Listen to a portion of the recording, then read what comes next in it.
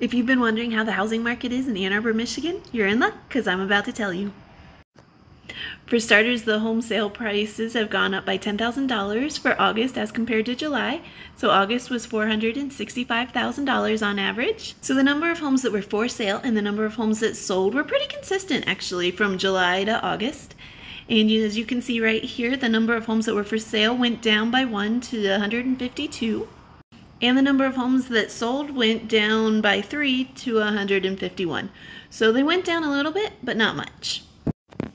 The number of days on market did go up from 12 in July to 19 in August. So that did change a decent amount, but still not bad.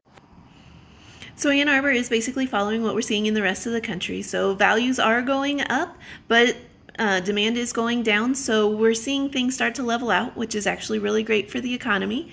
So if you are thinking of selling, just price accordingly. And if you're a buyer, congratulations, it's your time.